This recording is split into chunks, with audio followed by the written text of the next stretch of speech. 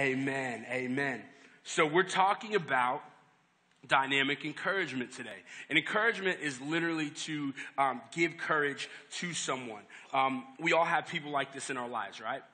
Some of us have more, some of us maybe not as much. And the early church, they had a guy like this. They had someone that was just an awesome encourager.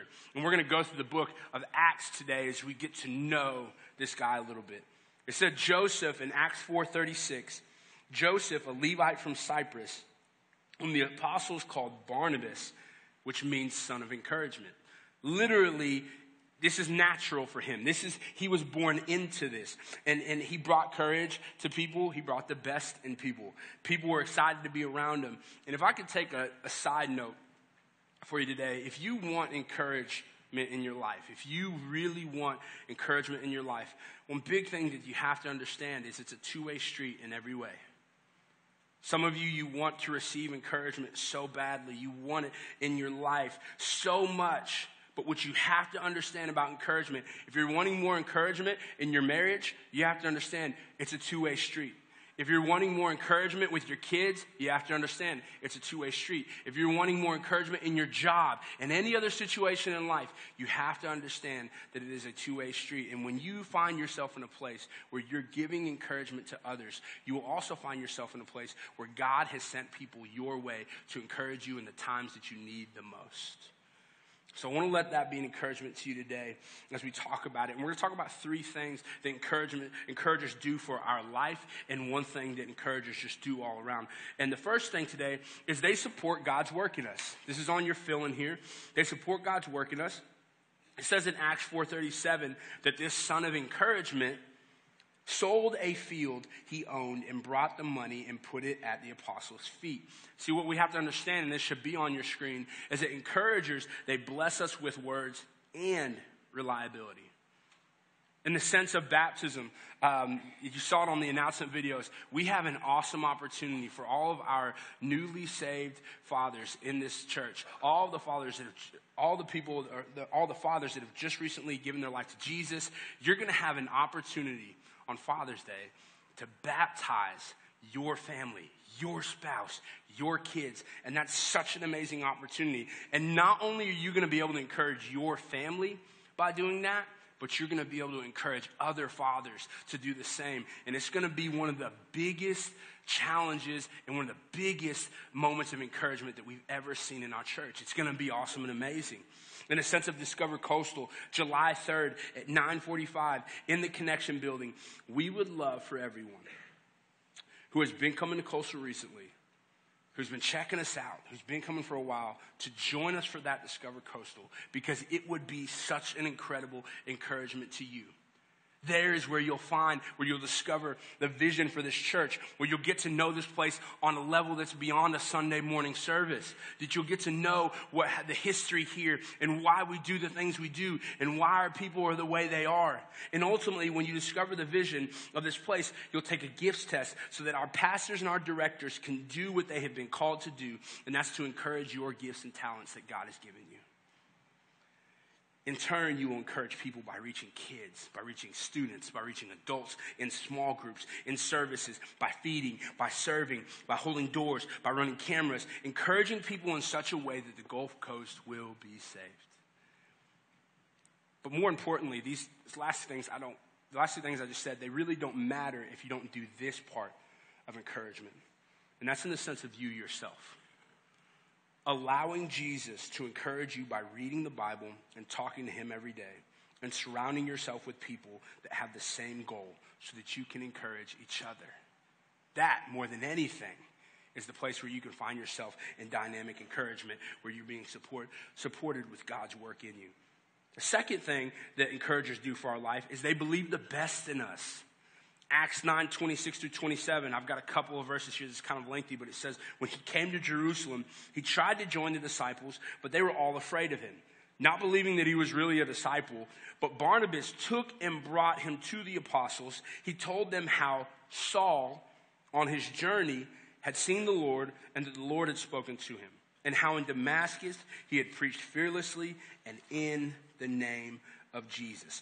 Barnabas believed in this guy named Saul. He believed for the best in Saul. And this is on your screen. This is important for us to know when it comes to dynamic encouragement, is that encouragers risk vulnerability in order to be obedient to God.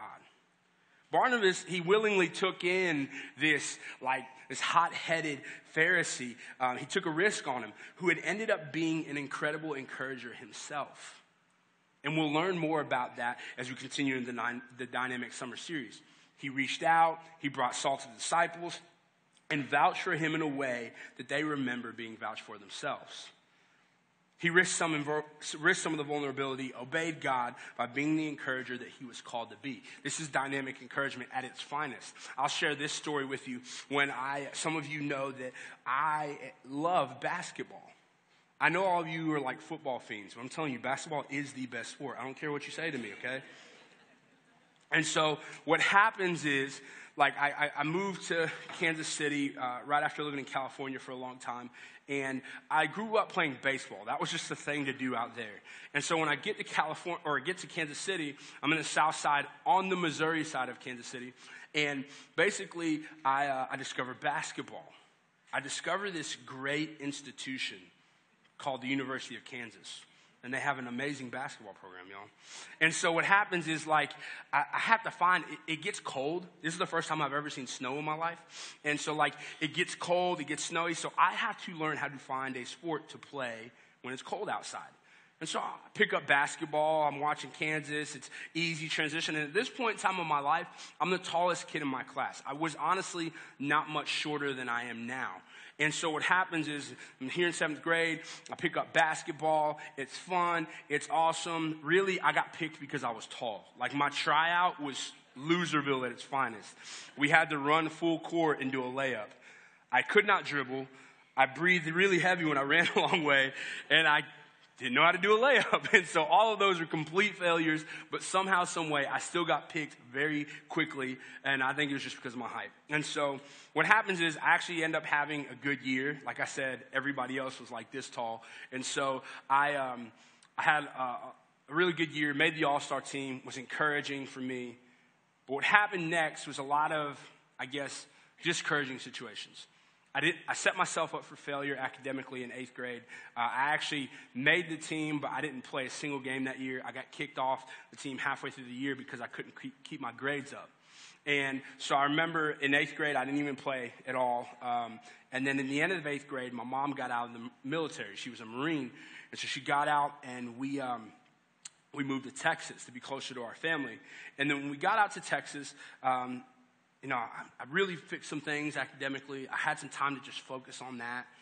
And then my freshman year, I made the basketball team. B team, but I was on the team, all right? And so I made the basketball team, and I had an okay year. But at that point in my life, I had discovered this phenomenon called fried chicken. And so, the fried chicken was not mixing well with the conditioning, right? And so, I'd gained a lot of weight, and that was just... The struggle was real, y'all. The struggle was real. And so I gained some weight, and like I said, okay season. But my family, we really got to a place where, honestly, yeah, we were close with our family in Texas, but it just wasn't what it was made out to be, what we thought it would be. And so we moved back to Kansas City. We had a lot of friends that we had gained relationships with there, and then it was just awesome. We went back to the same school that me and my sisters were in.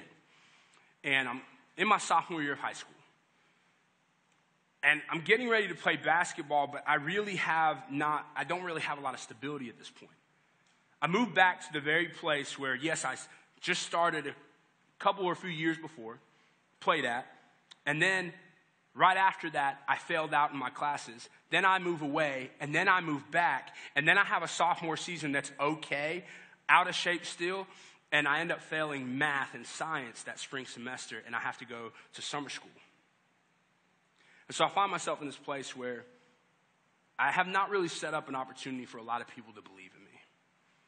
Coach Gerke, the varsity head coach, he came to me, and we sat down in a meeting with Coach Martin and Coach Knight, and he said to me, Bryce, the only person that's going to stop you from making varsity next year is you.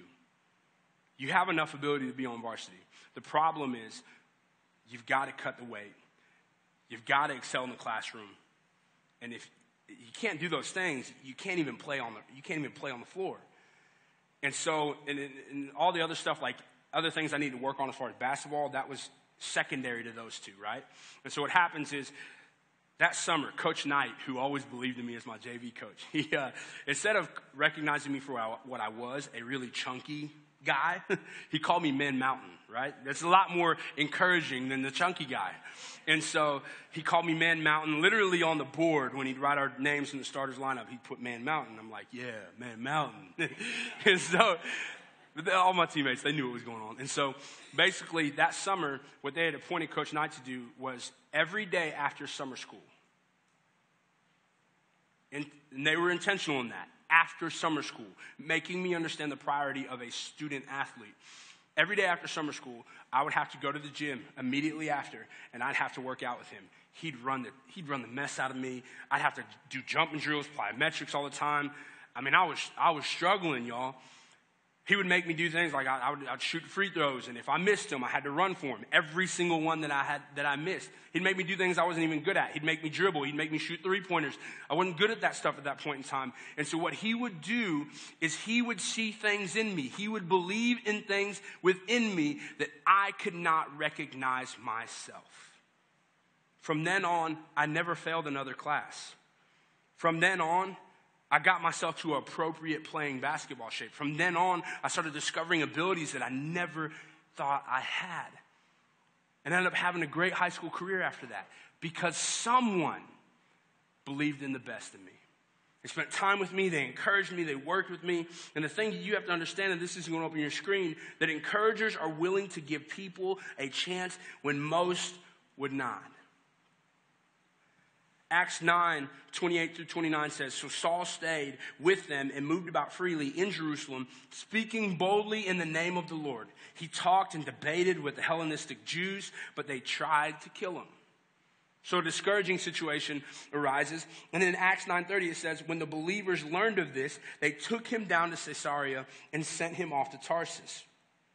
So there's this new follower walking in his talents, walking in his gifts, but new. And the disciples put him in a place where he can win.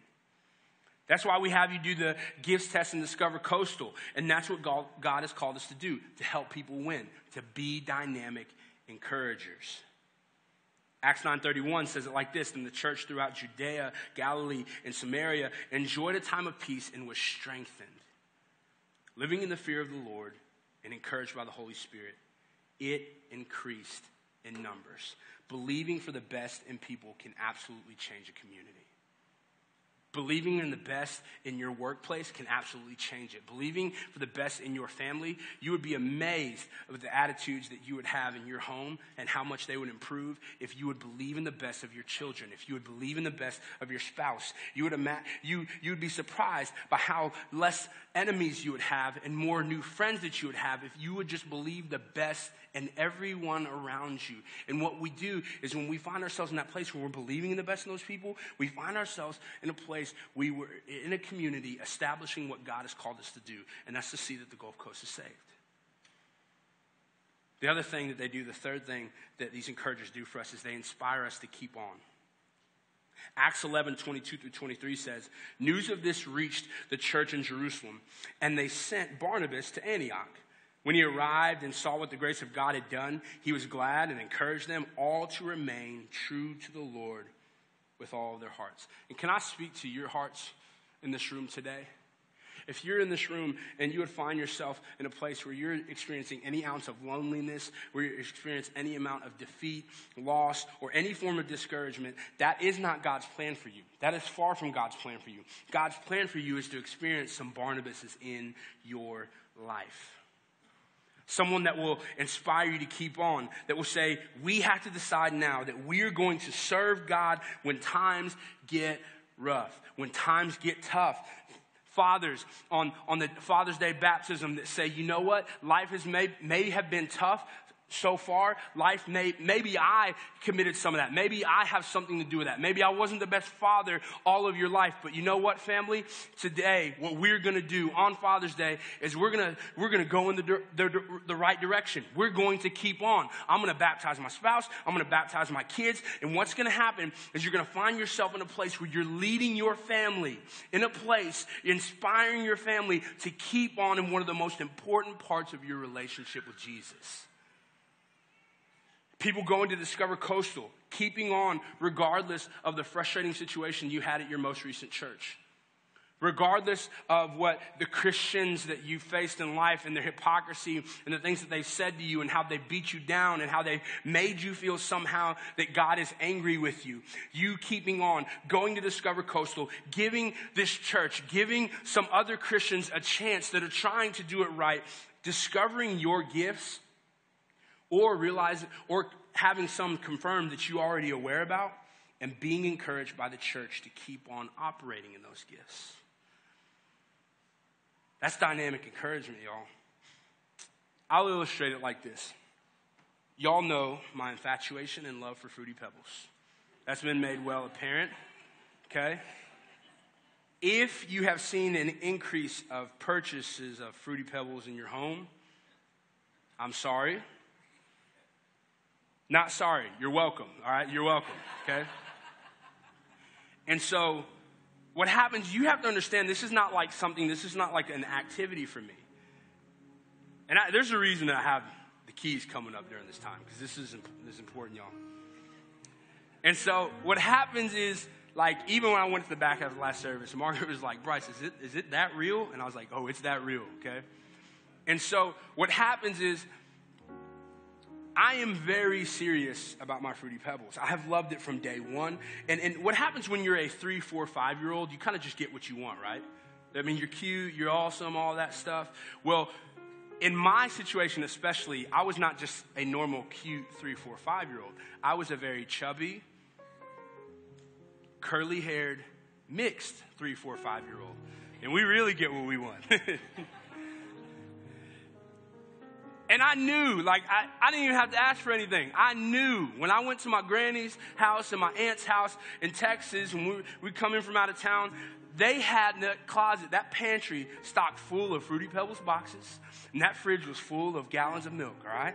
At that point in time in my life, it was whole milk. I just had to,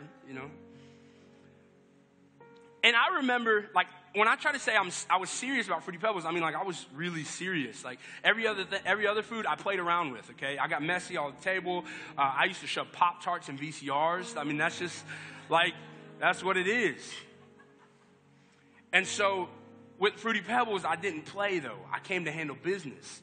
I had one bowl that I always used for Fruity Pebbles and Fruity Pebbles alone. I had one purple race car spoon that was only for Fruity Pebbles. I did not use that for anything else, okay?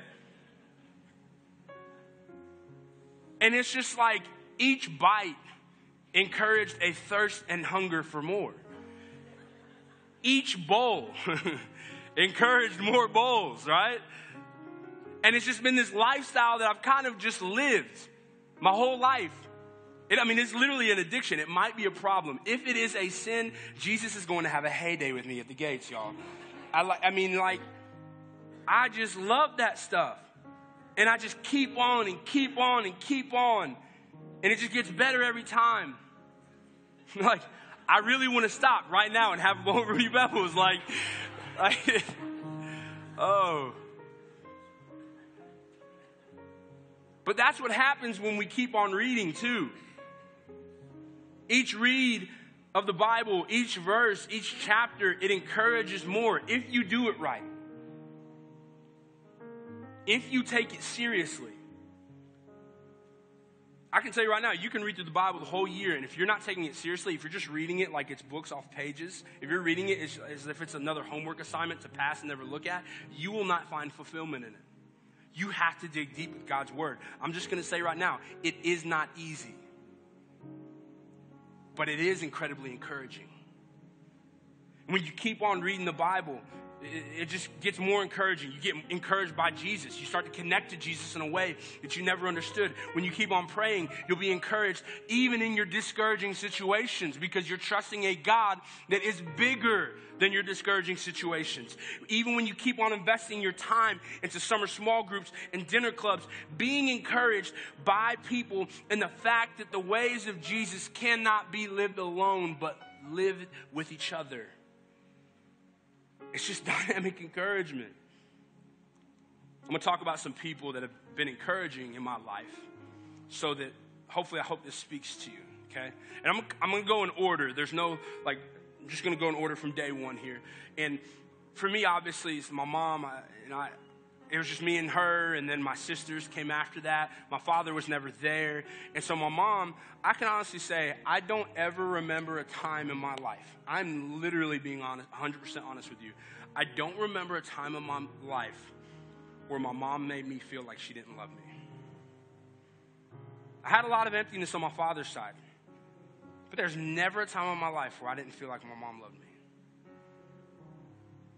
And my mom, she worked her tail off for me.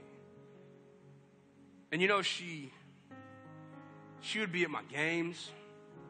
She'd be at my practices. And she would just be there. I just had this habit where I just wanted to look and see if she was there.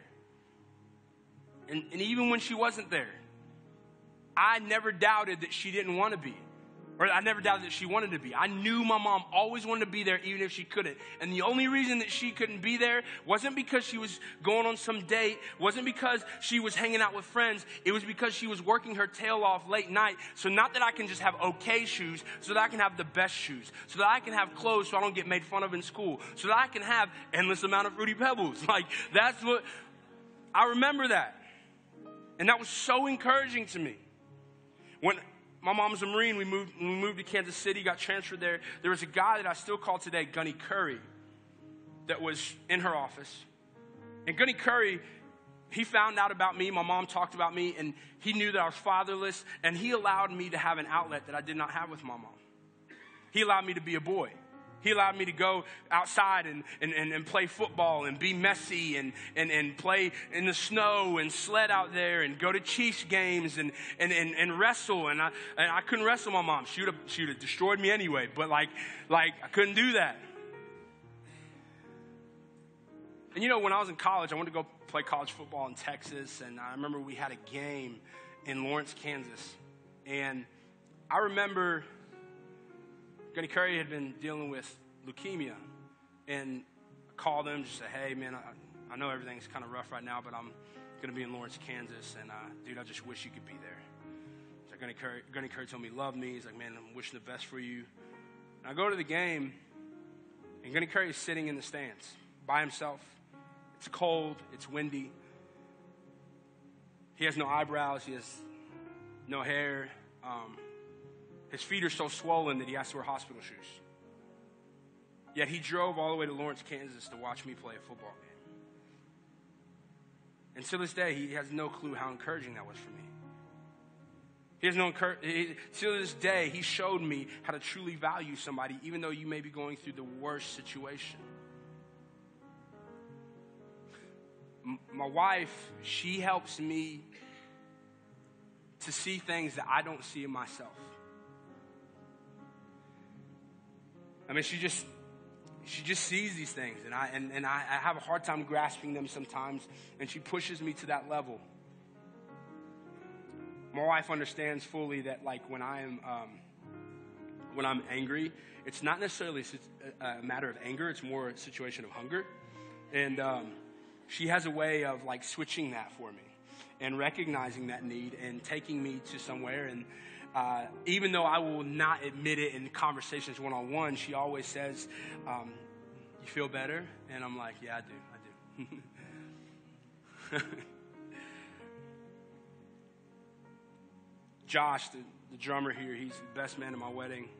He's been there for me in a very tough situation that I had to go through in life.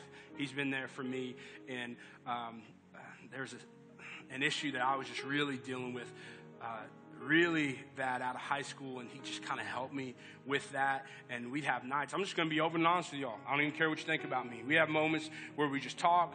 We have moments where we're crying like girls. And then, like, next moment, we're on the way to Zaxby's to eat 20 hot wings and just sweat. Like, that's how we encouraged it, you know? He's a great financial example for me. He's willing to tell me when I'm being dumb with finances. He is an awesome example of a husband that's dedicated. My Coastal students, adult and student volunteers,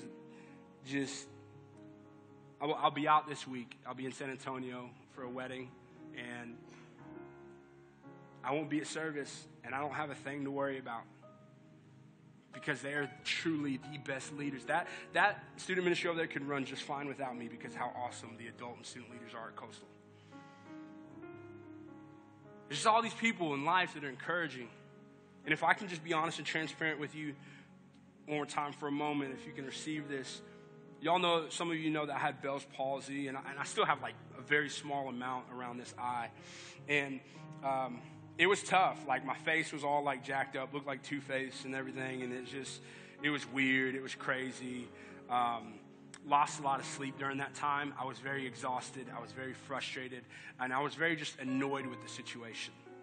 And a lot of you were extremely encouraging to me. Extremely encouraging.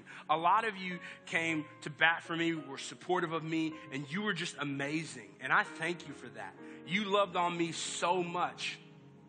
But I honestly know at times, because of how frustrated and annoyed I was with my situation, I know sometimes I seemed rushed. I know sometimes I seemed preoccupied. And what I fear sometimes is that sometimes I feel like I didn't value your encouragement. So number one, if that happened to you, I do want to apologize. And I want to let you know I appreciate all of your encouragement. But the other thing is about that, I want to be transparent about that because I believe that's what some of us sometimes are dealing with. When it comes to the inspiration to keep on, some of us in this room, it's not the fact that we don't have encouragers around us. Some of us in this room, it's the fact that we're so frustrated with our situation that we cannot even receive the inspiration to keep on that's around us. It's there, but we're so consumed with our painful, frustrating, annoying, tough situation that we can't even hear the encouragers that are around us. That's not God's plan for you. God's plan for you is to have those people to help you keep on. As you continue to grow spiritually, grow with Coastal Church, you will find those type of encouragers in your life. The last thing that we want to talk about, this is the point today as we close. Encouragers, these dynamic encouragers, they leave a legacy.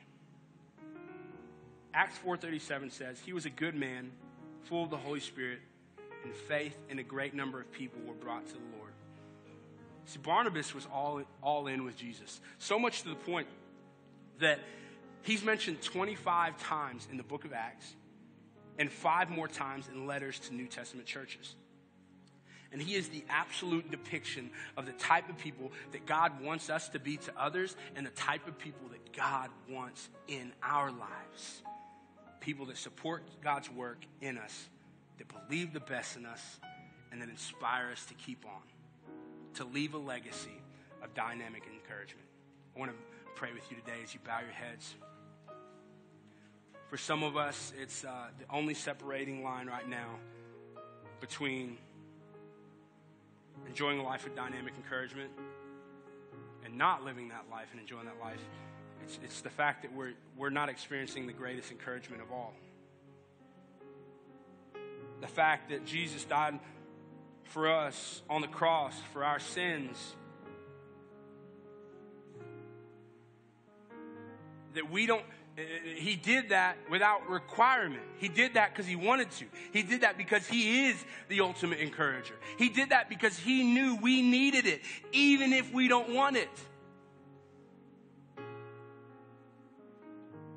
And he finds himself in this place on the cross, offering this to us, regardless of our performance, regardless of our attitude, regardless of our selfishness, regardless of our sins and how filthy we may be, regardless of our mistakes.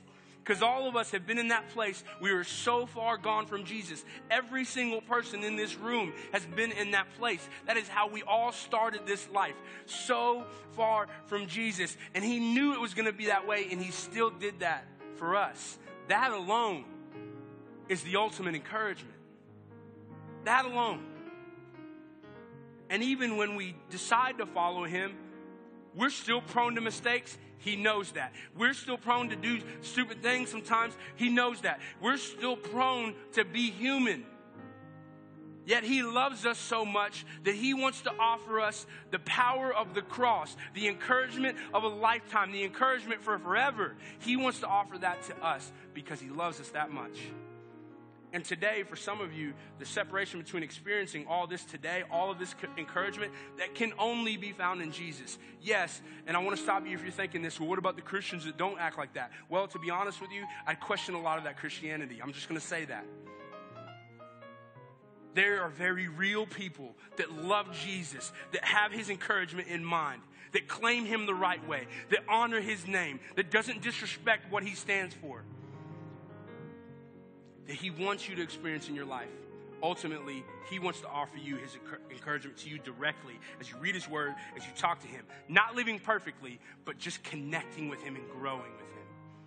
And if today you want to experience that, you would say, you know what, I've never made that decision before. Or, I've made that decision before, but as I look at my life, literally nothing has changed. I'm the same person that said, Jesus, I want to follow you. Jesus, I want to give my life to you. I am that same person. Right now, there's no condemnation. There's no shame. There's only love and encouragement that Jesus wants to offer you. If you're one of those two people, you want to give your life to Jesus for the first time or rededicate your life to him, can you just lift your hand as no one looks around? I don't want to disrespect anybody. If that's you today, yes, thank you, thank you. Anybody else, thank you, thank you. Yes. Yes, see that hand, thank you. I want to pray for you today. Even if you didn't lift your hand, I want everybody, I see that hand. I want everybody to repeat this prayer after me, okay? I want you to say, Jesus, I'm a sinner. But you already knew that. And today, I give my life to you. I ask you to come into my heart, to wash me clean, and to show me how to live for you. As I read your word, and as I talk to you, and as I surround myself with dynamic encouragers. I believe that you died on the cross for my sins and that you rose again. I love you and I thank you. And everybody said, amen. Come on, Coastal Church, let's give it up for all the people that gave their life to Jesus. That is the best decision you'll ever make in your life. And we just love you so much. And